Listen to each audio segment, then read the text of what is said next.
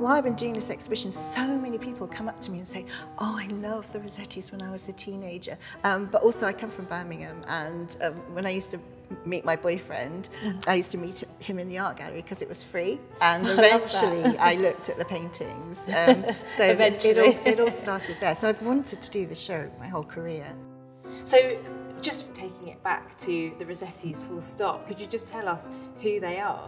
Well, they were a really extraordinary family. They were encouraged to write poetry, make art, discover their own voices from a very young age. And particularly Christina and Gabriel went on to sort of make huge sea changes to British culture. What they're interested in was exploring human stories, and in particular stories about love, and not necessarily romantic, rosy love, but love in all its complications and contradictions. It's actually a portrait of the artist's sister. So Dante Gabriele Rossetti has painted his sister here as the Virgin Mary, and the whole room is devoted to Christina and particularly to her poetry.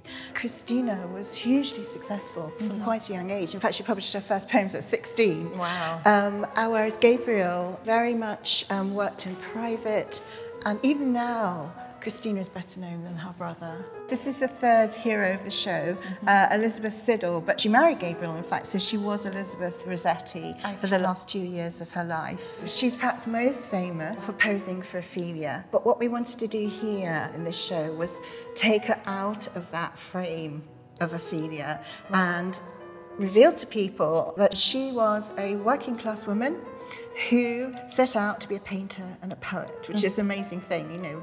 Both her gender and her class sort of made that really a courageous thing. And this is her, perhaps her masterpiece. Not only was she a successful artist, sold most of her work, but also she was an artist that influenced Gabriel as well as Gabriel influencing her. Sure.